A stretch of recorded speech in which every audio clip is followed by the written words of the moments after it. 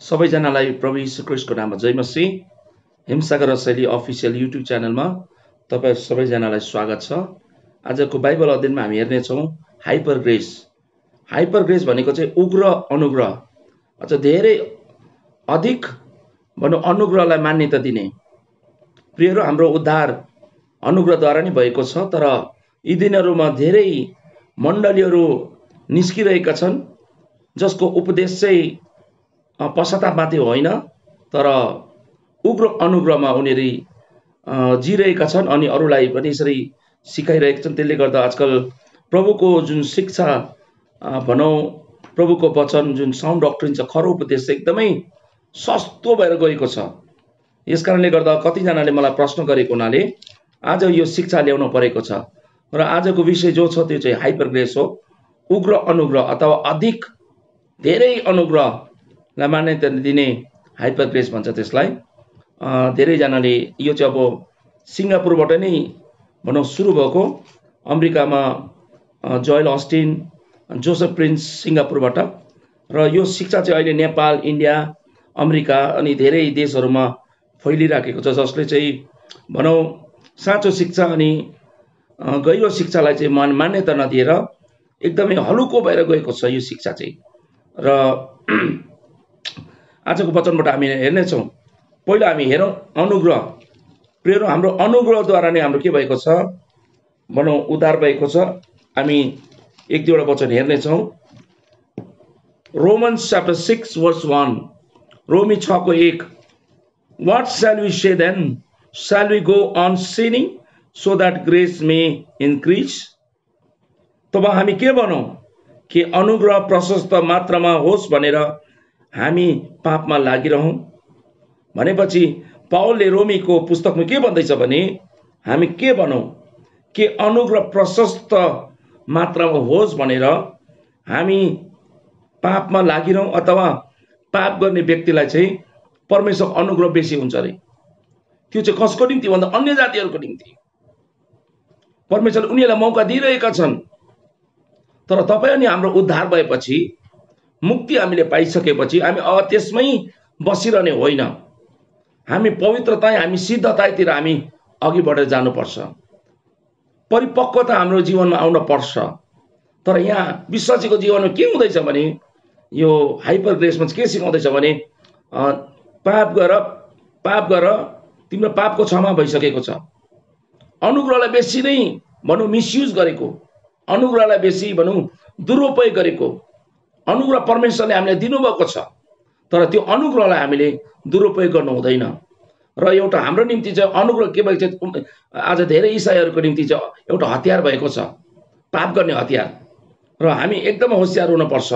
इफिसी 2:8 पनि के भन्दो रहेछ त्यो हामी हेर्नेछौँ। पहिला इङ्ग्लिसमा हामी हेर्नेछौँ। इफिसियन्स chapter 2:8, For it is by grace you have been saved through faith, and this is not from yourself, it is the gift of God. इफिसी 2:8 के भन्दैछ, किनभने तिमीहरूले विश्वासद्वारा अनुग्रहबाट उद्धार पाएका छौ, र यो त तिमीहरू आफैबाट होइन, यो परमेश्वरको वरदान हो। प्रियहरू, तपाईँ हामीले उद्धार, तपाईँ हामीले मुक्ति पाएका छौँ। कसरी पायौँ भन्दाखेरि यहाँ एकदम क्लियरली लेखेको छ, विश्वासद्वारा अनुग्रहबाट उद्धार पाएका छौँ। हाम्रो उद्धार चाहिँ के अरे? विश्वास गऱ्यौँ यीशु ख्रीष्टमा, र उहाँको अनुग्रह भयो, परमेश्वरको अनुग्रह भएको। By grace you have been save. अनुग्रहद्वारा चाहिँ हाम्रो के भएको छ? उद्धार भएको छ। र यो कुरा हामीले कहिले पनि बिर्सनु हुँदैन। हाम्रो उद्धार चाहिँ अनुग्रहको वरदान हो, परमेश्वरको वरदान हो। यो हाम्रो आफ्नो तर्फबाट होइन। मुक्ति अनि उद्धार आफ्नो तर्फबाट हामी पाउन सक्दैनौँ। परमेश्वरले दिएको यो वरदानलाई, परमेश्वरले दिएको अनुग्रहलाई हामीले एप्रिसिएट गर्नुपर्छ। त्यसलाई हामीले चिन्न पर्छ प्रियहरू, र यसलाई हामीले दुरुपयोग गर्नु हुँदैन। तर यी दिनहरूमा के हुँदैछ भने हाइपर ग्रेस सिकाउनेहरूले चाहिँ के सिकाउँछ भने उनीहरूको प्रचारमा पाप अनि पश्चाताप भन्ने कुरो चाहिँ हुँदैन। उनीहरूले कहिले पनि पापको विषयमा, पश्चातापको विषयमा सिकाउँदैनन्। कहिले पनि एकपल्ट जब सिङ्गापुरको पास्टर जोसेफ प्रिन्सलाई जब प्रश्न गरियो पश्चाताप किन प्रचार गर्दैन भन्दाखेरि उसले के भन्यो भने हेर्नुहोस् पश्चाताप भन्दाखेरि मान्छेलाई चाहिँ अलिकति सुन्नमा गाह्रो हुन्छ, बुझ्नमा अप्ठ्यारो। यसकारणले गर्दा नेगेटिभ नसोचेर पोजिटिभ सोच्नु, नराम्रो कुरो सोचेर राम्रो कुरो सोच्नु भन्नु चाहिँ त्यो अरे। इङ्ग्लिसमा ग्रिकमा पश्चातापलाई के भनेको छ भने मेटोनोइया भनेको चाहिँ के भनेको चेन्ज अफ माइन्ड, आफ्नो मनलाई बदलिनु अथवा पश्चाताप गर्नु, मन चाहिँ नयाँ हुनु र हाम्रो विवेकलाई परिवर्तन गर्नु, पश्चाताप गर्नु, मन फिराउनु भनेको। तर उनीहरूले के भन्छ भने नराम्रो सोचाइबाट चाहिँ राम्रो सोचाइ हुनु चाहिँ त्यो चाहिँ अरे। र पश्चाताप र पापको विषयमा उनीहरूले कहिले पनि प्रचार गर्दैनन्। र हाइपर ग्रेसले यी दिनहरूमा धेरै भनौँ मण्डलीको शिक्षा अथवा बाइबलको शिक्षालाई हलुको बनाएको छ। साँचो सिद्धान्त, साँचो शिक्षा सिकाएको छैन, खरो उपदेश सिकाएको छैन। र प्रेरित 2:38मा के भन्छ भने यहाँ म इङ्ग्लिसमा पहिला पढ्नेछु। Peter replied, repent and be ब्याप्टाइज every one of you in the name of Jesus Christ for the forgiveness of your since and you will receive the gift of the Holi spirit. पत्रसले के जवाब दिए? 2:38 म तपाईहरुको निम्ति पढ्नेछु प्रियहरू। पत्रुसले तिनीहरूलाई भने पश्चाताप गर। बाइबलले के भन्दैछ? पश्चाताप गर।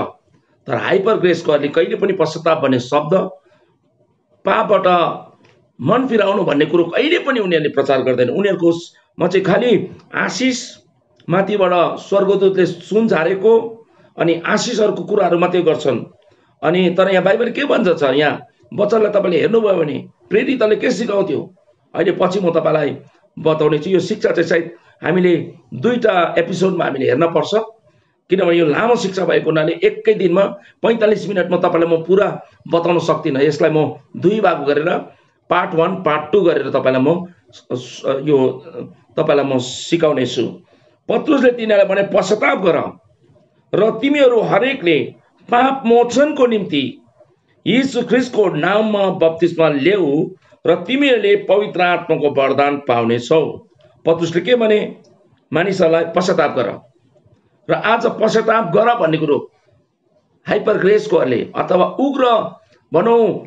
उग्र अनुग्रह मान्नेहरूले यो कुरो सिकाउँदैनन्। र पाप मोचनको निम्ति तिमीहरू बप्तिस्मा ल्याऊ पनि भनेको छ। र उनीहरूले बप्तिस्मालाई पनि मौका दिँदैनन्, भने स्थानै छैन। खालि विश्वास गर, पश्चाताप पनि खालि यीशुलाई विश्वास गरे भइहाल्यो, तिमीले बप्तिस्मा पनि लिने जरुरत छैन भन्ने कुरो। विश्वास गरे भने तपाईको पुरानो पाप पनि क्षमा हुन्छ अरे, अनि तपाईको वर्तमान पाप पनि क्षमा हुन्छ अरे, अनि भविष्यको पापहरू पनि के हुन्छ? क्षमा हुन्छ। यसकारणले गर्दा उनीहरूले के भन्छ भने एउटा प्रश्न उनीहरूको, के तिमी पापी हौ? तपाईले भन्नुहुन्छ म पापी हुँ। यीशु ख्रीष्ट कसको निम्ति आउनुभयो? तपाईले भन्नुहुन्छ पापीहरूको निम्ति। भने यीशु पापीहरूको निम्ति मर्नुभयो। तिमी को हो? पापी हो। भने तिम्रो निम्ति यीशु मर्नुभयो भनेपछि यीशु तिम्रो निम्ति 2000 वर्ष अगाडि नै मर्नुभयो भने तिमीलाई पश्चाताप गर्ने के जरुरत छ? उहाँ त पापीहरूको निम्ति मरिसक्नु भएको छ भनेपछि तिमीले क्षमा पाइसकेका छौ, पश्चाताप गर्ने जरुरत छैन भन्ने शिक्षा यी दिनहरू भइरहेको छ। र एकदम हामी मण्डलीका विश्वासीहरू, पास्टर बुबाहरू, जति सेवकहरू छन्, तपाईहरु होशियार हुनुहोस्, यस्तो शिक्षा चाहिँ तपाईको मण्डलीमा नआएको होस्। र अब अर्को वचन तपाईको निम्ति ल्याउँदैछु। पहिलो यूहन्ना 1:7 इङ्ग्लिसमा भन्छ, if you confess our since, 1:9 पढौँ हामी। 1:9, if you confess our since he is faithful and just and will forgive us our since and purify us from all righteousness. यूहन्नाले के भन्दछ? यदि हामीले आफ्ना पापलाई मानिलियौँ भने, if you confess our since भनेको पाप छ भने पश्चाताप हुन्छ।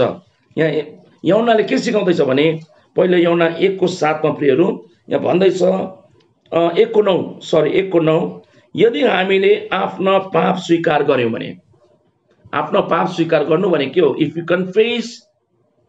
यु कन्फेस आवर सिन्स यदि हामीले आफ्ना पापलाई स्वीकार गर्यौं भनेको पश्चाताप हो।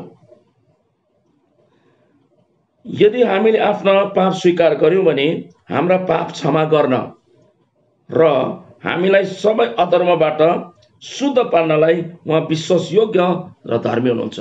हाम्रो परमेश्वर अनुग्रहकारी हुनुहुन्छ, हाम्रो परमेश्वर धर्मी हुनुहुन्छ, हाम्रो परमेश्वर पवित्र हुनुहुन्छ। जस्तै प्रकारको पाप पनि उहाँले हामीलाई क्षमा दिन सक्नुहुन्छ। तर हामी के हुँदैछ भने हामीले पश्चाताप गर्नुपर्छ। आज तपाईँ नि हाम्रो जीवनबाट, हेराइबाट, सुनाइबाट, हाम्रो हृदयबाट, सोचाइबाट, हाम्रो कामबाट पापहरू हुन्छ। हामी ईसाई हुने बित्तिकै हामी स्वर्गदूत बनेका छैनौं नि। हामी ईसाईहरूले पनि धेरैपल्ट पश्चाताप गर्न पर्छ, मन फिराउने जरुरत पर्छ। लर्ड फॉरगिव मी, प्रभु मलाई क्षमा गर्नुहोस् भन्ने जरुरत पर्छ। अनि त्यो गर्नका निम्ति उहाँ विश्वास योग्य अनि धर्मी हुनुहुन्छ, ठिकै हो। तर पश्चाताप त गर्नु पर्यो नि त, आफ्नो पाप त मानिलिनु पर्यो नि त। तर उनीहरूले ईसाईहरूलाई के भन्छ, तिमीहरूले पश्चाताप पनि गर्नुपर्छ, पापलाई मानिलिने जरुरत छैन। किनभने तिम्रो पाप क्षमा भएपछि एकैपल्ट पाप क्षमा भयो र तिम्रो भूतकालको पापहरू, तिम्रो वर्तमान पापहरू अनि भविष्य कालको पापहरू सबै के भएको छ, क्षमा भएको छ भनेर उनीहरूले सिकाउँछन्। यसकारणले गर्दा हामी धेरै होशियार हुन पर्छ। प्रेरित 3:19 लाई हामी हेर्नेछौँ। प्रेरित 3:19 मा के हुन्छ, repent then and turn to God so that your sins may be wiped out, that times of refreshing may come from the Lord. र प्रेरित 3:19 लाई हामी हेर्नेछौँ। प्रेरित 3:19 लाई हामी प्रियहरू हेर्नेछौँ। म तपाईको निम्ति यहाँ पढ्दैछु। यसकारण पश्चाताप गर्नुहोस्, यसकारण पश्चाताप गर्नुहोस् र फर्किनुहोस्। जबसम्म हामी पश्चाताप गर्दैनौँ, कसरी हामी फर्किने? पाप भएपछि हामीले पश्चाताप गर्नुपर्छ। हामीले आफ्नो अधर्म, हाम्रो पापलाई हामीले के गर्नुपर्छ, मानिलिन पर्छ। आमेन। र पश्चाताप गर्नुहोस् र फर्किनुहोस् र तपाईहरुको पाप मेटियोस्। तब मात्र हाम्रो पाप चाहिँ के हुन्छ, मेटिन्छ। औ प्रभुको उपस्थितिबाट आरामको समय आओस्। तब मात्र रिफ्रेशिङ टाइम, शान्तिको समय, तब मात्र हामीलाई विश्रामको समय आउँछ। हामीलाई तब मात्र विश्राम पाउँछौँ हामी। जबसम्म हामी पाप क्षमा हुँदैन, हामीले पापलाई कबुल गर्दैनौँ, पापलाई मानिलिँदैनौँ, तबसम्म हाम्रो क्षमा हुन सक्दैन। यसै कारणले गर्दा झुटो कुरोहरू विश्वासीहरूलाई सिकाइरहेको छ। यो शिक्षा चाहिँ एकदमै गलत रूपमा फैलिरहेको छ प्रियहरू। हाइपर ग्रेस, उग्र अनुग्रह, खाली तिमीलाई आशिष हुन्छ, तिमीलाई फलिपाप हुन्छ, तिमी धनी हुन्छौ, तिम्रो लटरी लाग्छ, तिमीलाई यो आशिष छ, तिमीलाई त्यो आशिष छ। अनि उनीहरूले धेरै कुरो भन्छन्, तर सिकाउनु पर्ने कुरो चाहिँ ती सिकाउँदैनन्। बाइबलले के भन्छ, तिमीहरू चेलाले के सिकाउँथ्यो, तिमीहरू धेरै सतावट सहेर, धेरै दुःख सहेर परमेश्वरको राज्यमा प्रवेश गर्न पर्छ। त्यो चाहिँ खरो उपदेश। आजकल खरो उपदेश मान्छेले सुन्न चाहँदैनन् र हलुको सस्तो खाली अनुग्रहलाई गलत उपयोग गरेर मान्छेले सिकाइरहेको छ। त्यही कारण होशियार रहनुहोस्। दोस्रो चाहिँ के भने, पुरानो नियमलाई तिरस्कार गरिएको छ, इन्कार गरिएको छ। माने पुरानो नियमलाई मान्दैनन्।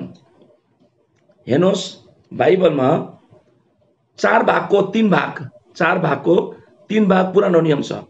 यदि तपाईले हेर्नुभयो भने 75.55% बाइबलको पुरानो नियम हो। 4 भागको 3 भाग त पुरानो नियम हो। अनि पुरानो नियम बिना नयाँ नियम पूरा हुँदैन, अनि नयाँ नियम बिना पुरानो नियम पूरा हुँदैन। हाम्रो बाइबलमा पुरानो नियम पनि छ, नयाँ नियम पनि छ।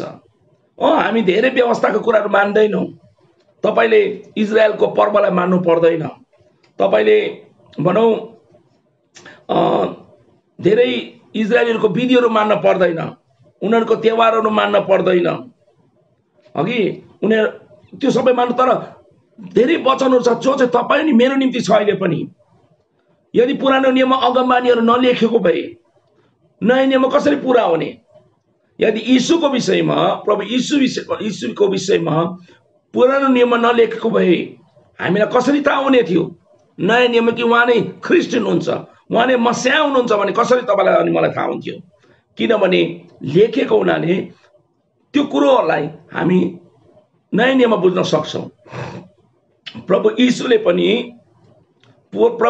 पनि कुन बाइबल प्रयोग गर्नुभयो? पुरानो नियम। यशायाको पुस्तक उहाँबाट पढ्नुभयो। हामीले हेर्छौं फिलिपले पनि पुरानो नियम प्रेरित 8 अध्यायमा पुरानो नियम पढेको छ, यशायाको पुस्तकबाट पढेको छ। र पुरानो नियम बिना नयाँ नियम अधुरा छ, नयाँ नियम बिना पुरानो नियम अधुरा छ। तर हाइपर ग्रेसकोहरूले, उग्र अनुग्रह मान्नेहरूले पुरानो नियमलाई रद्द गरेका छन्, पुरानो नियमलाई इन्कार गरेका छन् भनेपछि त्यो गलत हो। हामी पुरानो नियमलाई हामी इन्कार गर्न सक्दैनौं, किनभने हामी हेर्नेछौं मत्ती 5 को 17 अनि 18, Matthew Gospel chapter 5 verse 17 and 18, इंग्लिशमा पढ्दैछु। Do not think that I have come to abolish the law or the prophets. I have not come to abolish them, but to fulfill them. For truly I tell you, until heaven and earth disappear, not the smallest letter, not the least stroke of a pen will by any means disappear from the law until everything is accomplished. Matthew 5 अध्याय 17 अनि 18 वचनमा पढ्दैछु। यीशुले के भन्नुभयो? म व्यवस्था अर्थात अगमवक्तालाई रद्द गर्न आएको भन्ने नसम्झ। यहाँ यीशुले एकदम क्लियरली भन्दैछ, म व्यवस्था अर्थात अथवा अगमवक्तालाई, व्यवस्था अनि अगमवक्तालाई रद्द गर्न आएको होइन। तिमीले मलाई गलतफहमी नगर, तिमीले मलाई गलत नसम्झ भन्ने नसम्झ। रद्द गर्न होइन, तर पूरा गर्न म आएको हुँ। त्यसलाई रद्द गर्नको, त्यसलाई रिजेक्ट गर्नको निम्ति होइन, त्यसलाई खत्म गर्नको निम्ति होइन, त्यसलाई अधुरा छोड्नको निम्ति होइन, तर त्यसलाई पूरा गर्नको निम्ति आएको। यीशुले व्यवस्थालाई पूरा गर्नुभयो। यसैले प्रभु यीशुले क्रुसमा के भन्नु? अब सिद्धियो, इट इज फिनिश्ड। किनभने उहाँले बाइबलको हरेक अगमबानीहरू जो उहाँको विषयमा लेखेको थियो उहाँले पूरा गर्नुभयो। प्रियहरू, याद गर्नुहोस्, यो कुरा हामीले बुझ्न पर्छ। तर हाइपर ग्रेसकोले अनुग्रह मान्नेहरू, अनुग्रह हामी पनि मान्छौं, तर माने पश्चाताप पापलाई होइन, उनीहरूले पापबाट पश्चाताप गर्ने कुरोमा होइन। तर अनुग्रह छ नि, भइगयो नि तिमीलाई, पाप त गर्दै गर। अनि उनीहरूले के पाप गर्ने हौसला पाइरहेको छ। यसैकारणले विश्वासीहरू खालि पाप गर्ने होइन, पश्चाताप गरिरहने होइन, तर यीशु जस्तै हुनको निम्ति, पवित्र हुनको निम्ति हामी धर्मी बनाएका छौं। तर अब हामी पवित्र हुनको निम्ति यीशु जस्तै, यीशुको स्वभाव जस्तै फिलिपी 2 को 5 अनुसार हुनको निम्ति हामी बोलाइएका छौं। प्रियहरू, यसकारणले तपाईले यो कुरो याद गर्न पर्छ। र हामी पुरानो नियमलाई हामी इन्कार गर्न सक्दैनौं, पुरानो नियमलाई हामी नाइ बन्न सक्दैनौं, रद्द गर्न सक्दैनौं। किनभने यहाँ के लेखेको छ?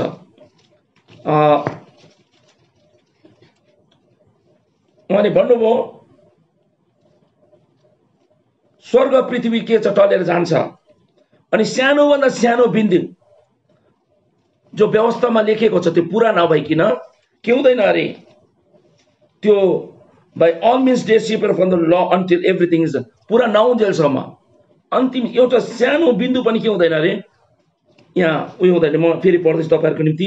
किनभने म तिमीलाई साँचो भन्दछु, जबसम्म पृथ्वी र स्वर्ग र पृथ्वी बिति जाँदैन तबसम्म सबै कुरा पूरा नहुन्जेल कुनै किसिमले व्यवस्थाबाट एउटा मात्र वा एक बिन्दु बिति जाने छैन। मतलब व्यवस्थाको हरेक कुरो चाहिँ पूरा हुन पर्छ। र यीशु व्यवस्थालाई रद्द गर्न आएको छैन भने मान्छेको व्यवस्थालाई रद्द गर्ने, तपाईले व्यवस्थाको धेरै कुरो नमान्नुहोस्। अब तपाईले पशु बलिदान गर्नु पर्दैन, अब तपाईले उनीहरुको चाडबाड मान्न पर्दैन, त्यो ठिकै हो। तर धेरै कुरोहरु छ जो चाहिँ हामीले पुरानो नियमको अगमबानीहरु, पुरानो नियमको कुराहरु हामीले त्यसलाई पढ्नु पर्छ, त्यसलाई पालन गर्नु पर्छ। किनभने त्यहाँ पनि आज्ञाहरु लेखेका छन्। सृष्टिदेखि लिएर भनौं यीशु आउन्जेलसम्मको वर्णनहरू पुरानो नियममा लेखिएको छ, अगमबाणीहरू पुरानो नियममा लेखिएको छ, जो नयाँ नियममा पुरा भएको छ अनि भइरहेको छ। आज ती अगमबाणीलाई कसरी हामीले रद्द गर्ने अनि सब पुरा हुनेछ भनेर बाइबलले हामीलाई भन्दछ प्रियहरू। यसकारणले हामी धेरै होशियार हुन पर्छ। म तपाईलाई बताउन चाहन्छु अर्को वचन यूहन्ना 5:39, जन 5:39, जन 5:39। यीशुले के भन्नुभयो? Search the scriptures for in them you think you have eternal life and they are which testify of me. एकदम यहाँ क्लियरली भन्दैछ, यहाँ एकदम प्रष्ट रूपमा, एकदम खुलस्त रूपमा बाइबलले हामीलाई भनिरहेको छ। म नेपालीमा तपाईहरुको निम्ति पढ्दैछु। यूहन्ना 5:39 धर्मशास्त्र खोजी हेर। यीशुले भन्नुभयो तपाईँ अनि मलाई धर्मशास्त्र खोजी हेर। यीशुले भनेको बेलामा चाहिँ धर्मशास्त्र कुन चाहिँ थियो? पुरानो नियम। त्यो त नयाँ नियम त बनेको थिएन नि त, सुसमाचारको पुस्तकमा लेखेको थिएन नि त। यहाँ यसैका भन्दा धर्मशास्त्र खोजी हेर भन्दा पुरानो नियम हो। किनभने तिनमा तिमीहरूलाई अनन्त जीवन छ भने तिमीहरू सम्झन्छौ, तिमीहरू याद गर्छौ, तिमीलाई याद छ पुरानो नियममा जीवन छ भने तिमीहरू सम्झाउँछौ र मेरो विषयमा गवाही दिने तिनै हुन्।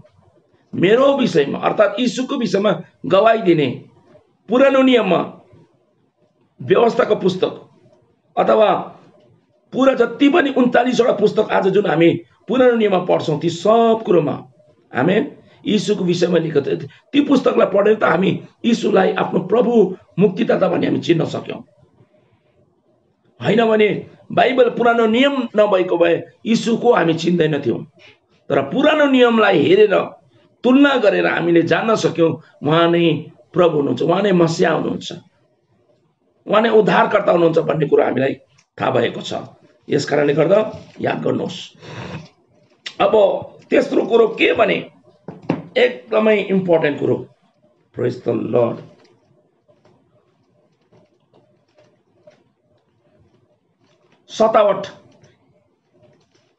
सतावटका कुरा, दुःख परीक्षाका कुराहरू उनीहरूले कहिले पनि प्रचार गर्दैनन्। हाइपर ग्रेसकोहरूले, उग्र अनुग्रह मान्नेहरूले उनीहरूलाई दुःख मन पर्दैन, परीक्षा मन पर्दैन। उनीहरूको जीवन चाहिँ नि बेड अफ रोजेस जस्तै, गुलाबको फूल ओछानमा बिछेको छ त्यसमा सुत्ने, पैसा रुपियाँ पुरा बिसाएको त्यसमा सुत्ने, होस् कि नहोस् तर त्यो सपना देख्नेहरू र त्यस्तो शिक्षाबाट होशियार। किनभने म तपाईलाई यहाँ प्रुभ गर्न चाहन्छु प्रियहरू, यहाँ प्रेरित 14:22 मा के भन्दैछ? प्रेरित 14:22 मा strengthening the disciples and encouraging them to remain true to the faith. We must go through many hardships to enter the kingdom of God, they said. चेलाहरूले विश्वासीहरूलाई के पनि सिकाए? अब हेर्नुहोस्, आज उनीहरूले के सिकाउँदैछन्? उनीहरूले दुःख कष्ट सिकाउँदैन। तिमीलाई आशिष मात्रै हुन्छ, तिमीलाई कुनै कठिनाइ हुँदैन, कुनै दुःख हुँदैन भन्ने कुरो सिकाउँछ।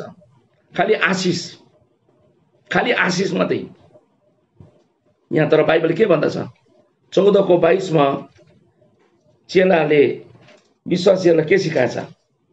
एकदम क्लियरली बताएको छ। यहाँ हेर्नुहोस्, औ चेलाहरूका आत्मालाई स्थिर गराउँदै तिनीहरूलाई विश्वासमा रहिरहेर अनेक कष्ट सही, धेरै कष्टहरू सहन पर्छ, धेरै दुःखहरू सहन पर्छ भनेर परमेश्वरको राज्यमा पस्नै पर्छ भन्ने तिनीहरूलाई उत्साह दिने गरे। चेलाले के सिकाउँथे? चेलाले कसरी उत्साहित गर्थे आफ्नो वचनमा? Through many ट्रिबुलेसन, through many suffering you have to enter into the kingdom of God. धेरै दुःख, धेरै कष्ट सहेर परमेश्वरको राज्यमा प्रवेश गर्न पर्छ भनेर चेलाहरूले कसलाई सिकाए? विश्वासीहरूलाई सिकाए। तर हाइपर ग्रेस मान्नेहरूले, उग्र अनुग्रह मान्नेहरूले कहिले पनि यस्तो सिकाउँदैन। आज त्यति बेला पहिलो सदीका मानिसहरूले खरो उपदेश भनेको यो हो। यीशुले खरो उपदेश दिनुहुन्थ्यो, यीशुको चेलाले प्रेरितले पनि खरो उपदेश दिन्थे। परमेश्वरको राज्यमा पस्नको निम्ति चाहिँ धेरै कष्ट अनि दुःख सहनु पर्छ, तब मात्र तिमीहरू परमेश्वरको राज्यमा पस्न पर्छ भन्थ्यो। अनि यसै कारणले गर्दा धेरै कष्ट दुःख आउँदाखेरि पास्टरले त हामीलाई त दुःख सुख मात्रै बनेको थियो त, आशिष मात्रै बनेको थियो त। जब उनीहरूलाई परि आउँदाखेरि प्रभुबाट उनीहरू भाग्छन्, किन? उनीहरूले कहिले पनि दुःख कष्टको प्रतीक्षा गरेको थिएन, खालि आशिष। क्रिस्चियन हुने बित्तिकै चाहिँ लटरी लागिहाल्छ, क्रिस्चियन हुने बित्तिकै चाहिँ धेरै आशिष हुन्छ, श्रापहरू सबै हटेर जान्छ। श्राप हट्नुपर्छ, त्यसको मतलब होइन तपाईँ भोलिपल्ट धनी हुनुहुन्छ। बिस्तारै बिस्तारै परमेश्वरको आशिष तपाईँलाई आउँदै जान्छ, भिन्नै कुरो थियो। तर कष्ट दुःख पनि तपाईँले सहन पर्छ। त्यो चाहिँ कसले सिकाउँथ्यो भने चेलाहरूले विश्वासीहरूलाई सिकाउने गर्थे। तर आज त्यो हामी देख्दैनौँ। प्रकाशित वाक्य 2:10 मा, रिभलेसन च्याप्टर 2:10 म पढ्दैछु तपाईँहरूको निम्ति। पहिला इङ्ग्लिसमा। Do not be afraid of what you are about to suffer. I tell you, the devil will put some of you in the prison to test you, and you will suffer persecution for 10 days. Be faithful unto the point of death, and I will give you life as your victor's crown. I shall give you the crown of life भनेको यहाँ प्रकाशित वाक्य 2:10 मा परमेश्वरको वचनले के भन्दैछ? यहाँ हेर्नुहोस्, तिमीले कष्ट भोग्न लागेको प्रभुले भन्नुहुँदैछ है। प्रकाशित वाक्यमा यहाँ स्मरणको मण्डलीले के भन्दैछ? तिमीले कष्ट भोग्न लागेको कुरासँग नडराऊ। भनेपछि विश्वासी जीवनमा कष्ट आउँदो रहेछ, हामी डराउनु हुँदैन, कष्ट हामीले भोग्नु पर्छ अरे। हेर, तिमीहरूलाई परीक्षामा पर भनेर शैतानले तिमीहरू मध्ये कुनै कुरालाई कैदमा हाल्न आँटेको छ। भने शैतान चाहिँ परीक्षक भएर तपाईँलाई कैदमा हाल्न आँटिरहेको छ, र तिमीहरूलाई 10 दिन कष्ट हुनेछ। कति दिन? 10 दिन। 10 दिन भनेको चाहिँ लामो अवधिको निम्ति होइन, कष्ट हुन्छ तर कम समयको निम्ति, तर हुन्छ।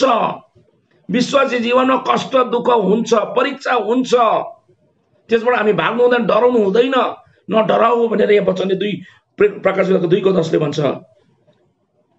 र मृत्यु समय विश्वासी हौ, मृत्यु समय बी फेथफुल अनटु द डेथ। मृत्यु समय तिमी के भएर विश्वासी हौ, र म तिमीलाई जीवनको मुकुट दिनेछु। त्यसपछि चाहिँ तिमीले जीवनको मुकुट पाउनेछौ। र कसले जीवनको मुकुट पाउँछ? जसले कष्ट सहन्छ, जो विजय हुन्छ, प्राण जाउन्जेलसम्म विश्वास योग्य हुन्छ, तिनीहरूले पो जीवनको मुकुट पाउनेछ। र हाइपर ग्रेसकोले गलत सिकाइरहेको छ, उग्र अनुग्रह भनेर उनीहरूले गलत सिकाइरहेको छ। यसकारणले प्रियहरू एकदम होशियार, एकदम होशियार। याकोब 1:12ले, जेम्स 1:12 ले के भन्छ? Blessed is the man, or blessed is the one who preserves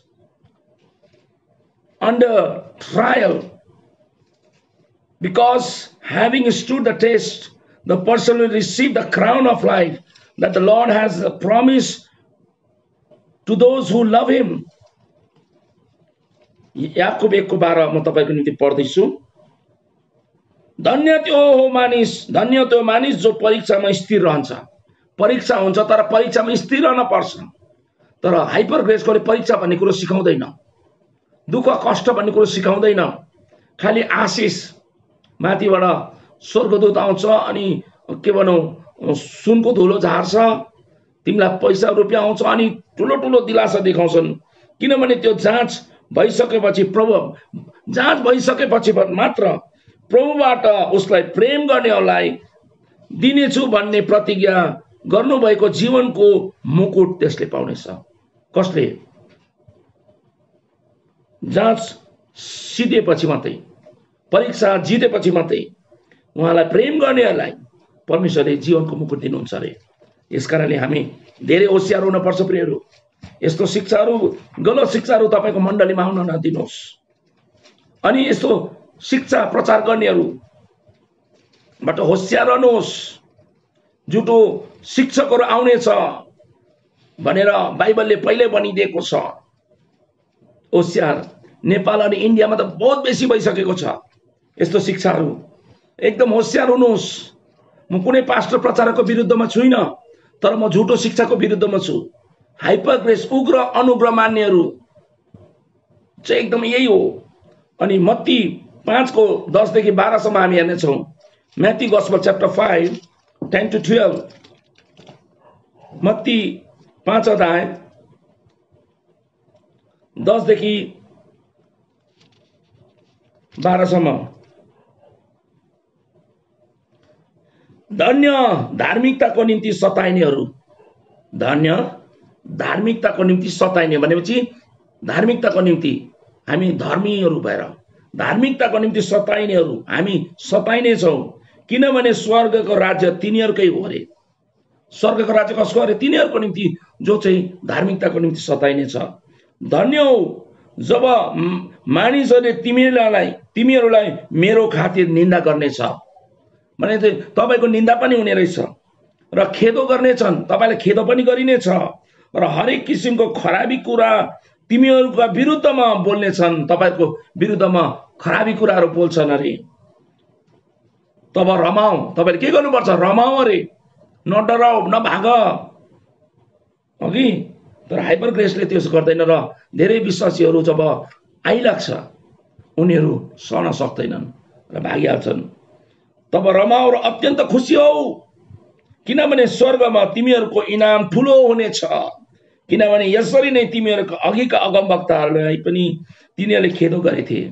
र यस कारणले गर्दा हामी होशियार हुन पर्छ प्रियहरू। सतावट कष्टहरू हामीले प्रचार गर्नुपर्छ मण्डलीमा।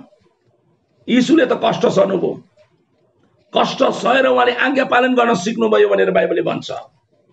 अयुबले कष्ट सहयो, यसै कारणले परमेश्वरले 2 गुणा आशिष दिनुभयो अन्तमा। विश्वासी म तपाईलाई भन्न चाहन्छु, पास्टर बाबु तपाईलाई म बताउन चाहन्छु, तपाईको मण्डलीमा तपाईले खरो उपदेश दिनुहोस्, साउन्ड डक्ट्रिन। हाइपर ग्रेसवालाले चाहिँ के गर्दैछ भने मान्छेलाई खुसी तुल्याउनको निम्ति, मण्डली बेसी बढाउनको निम्ति, भिड देखाउनको निम्ति, परमेश्वरलाई प्रसन्न गर्नको निम्ति होइन, तर मान्छेलाई प्रसन्न गर्नको निम्ति उनीहरूले सेवा गरिरहेका छन्। यस कारणले गर्दा हामी धेरै होशियार हुन पर्छ। यो शिक्षा हामी 2 दिनसम्म हामी सिक्नेछौँ। यो पहिलो पाठ हो। अब हामी अझै एउटा हेर्नेछौँ। उनीहरूले कहिले पनि धार्मिकताको विषयमा, परमेश्वरको पवित्रताको विषयमा कहिले पनि सिकाउँदैन। पवित्रता के हो? What is holiness, what is righteousness, धार्मिकता के हो? कहिले पनि उनीहरूले सिकाउँदैनन्। किनभने धार्मिकता पवित्रता हुँदै हुँदैन। खालि एउटा विश्वासी जीवन, सधैँभरि एउटा विश्वासी जीवन, साधारण जीवन हुने, किनभने त्यहाँ पवित्र कुरा बताउँदैन, सिकाउँदैन। मत्ती 5 को 22 में के भन्छ? मत्ती 5 को 22 में म तपाईको निम्ति पढ्नेछु पहिला इंग्लिशमा। For I tell you that unless your righteousness surpasses that of Pharisees and the teachers of the law, you will certainly not enter the kingdom of heaven. Matthew 5 को 22 में परमेश्वरको वचन यस्तो भन्छ, तर म तिमीहरूलाई भन्दछु, यीशु आफैले भन्नुभयो चेलालाई, म तिमीहरूलाई भन्दछु, कोही आफ्ना भाइसित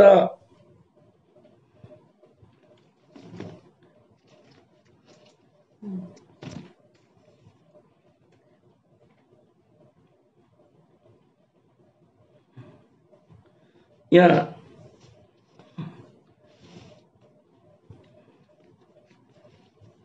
मत्ती 15 को 22 हुन सक्छ, या त हैन कि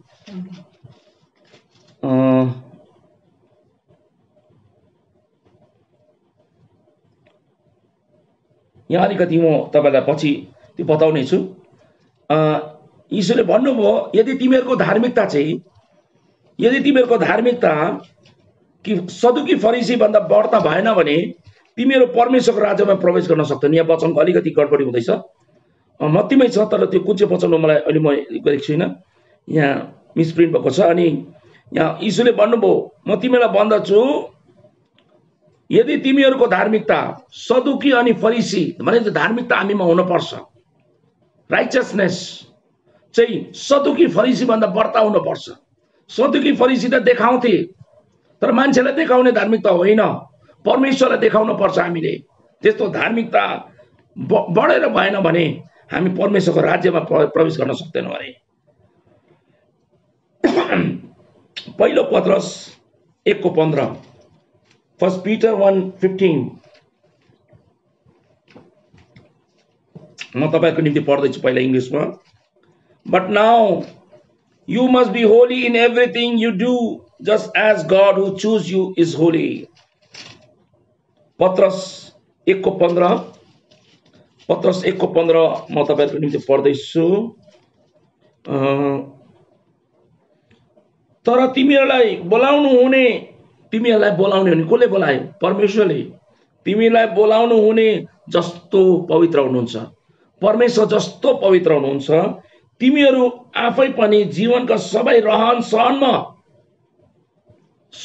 सहनमा उठाई बसाई बोलाइ सब कुरोमा पवित्र हौ भन्दैछ। यहाँ भनेपछि परमेश्वर जस्तै तिमीहरू पवित्र हो। कुन कुरोमा? हरेक कुरोमा, तिमीहरूको रहन सहनमा, उठाई बसाइमा, खाली चर्च जाँदा मात्रै होइन, अल योर एक्टिभिटीज, सब कुरोमा तपाईँ चाहिँ धार्मिकतामा, पवित्रतामा हामी परमेश्वर जस्तै हुनुपर्छ भन्ने बाइबलले त्यस्तो हाई स्ट्यान्डर्डको होलिनेस तपाईँ अनि मबाट एक्सपेक्ट गर्दैछ। पहिला थिस्सलुनिके 4:7, For God has not called us for impurity but in holiness. पहिला थिस्सलुनिके 4:7,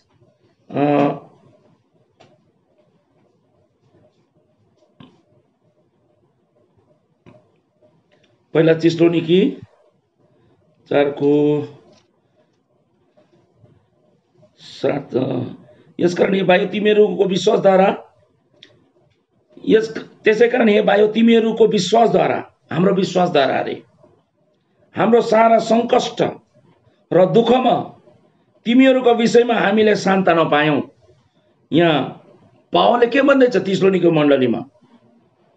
तिमीहरूको विश्वासद्वारा हाम्रो सारा संकष्ट, अथवा हाम्रो संकटहरू, दुःख कष्टहरू र दुःखहरूमा तिमीहरूको विषयमा हामीले सान्त्वना पायौं र तिमीहरूबाट हामीले के पायौं?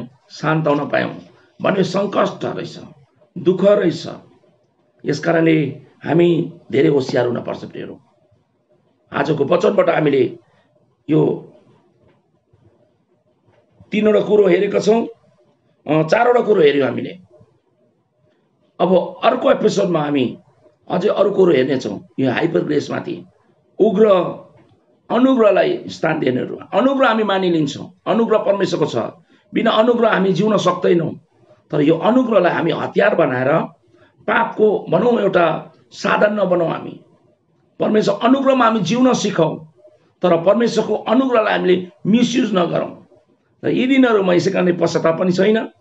फेरि म तपाईलाई एकपल्ट भन्नेछु, पश्चाताप अनि पाप कहिले पनि देखाउँदैन। पश्चाताप भन्ने कुरो अहिले कहिले पनि हुँदैन। पुरानो नियमलाई इन्कार गरिएको छ, पुरानो नियमको विषयमा उनीहरूले बोल्दैनन्, अनि कष्ट दुःख संकटको विषयमा त उनीहरूले प्रचारै गर्दैन। खरो उपदेश हुँदैन। धार्मिकता अनि पवित्रताको विषयमा उनीहरूले सिकाउँदैनन्। यसकारणले गर्दा हामी होशियार। अब बाँकी कुरो अर्को एपिसोडमा हामी हेर्नेछौं र म आशा गर्छु यो हाइपर ग्रेसमाथि तपाईले केही शिक्षाहरू सिक्नुभयो। अनि अर्को एपिसोड पनि तपाईले हेर्न पर्छ, त्यो अझै चाखलाग्दो हुनेछ र परमेश्वरले तपाईलाई धेरै धेरै आशिष दिएका हुन्। जतिजना तपाईले हेर्नु भएको छ, परमेश्वरले तपाईलाई आशिष दिउन्। अनि भनौं यो शिक्षा तपाईले अरूलाई पनि सिकाउनुहोस्, आफैलाई बचाउनुहोस् अनि अरूलाई पनि यस्तो शिक्षाबाट बचाउनुहोस्। र आजको वचनबाट परमेश्वरले हामीलाई धेरै धेरै आशिष दिएको। सबैलाई जय मसीह।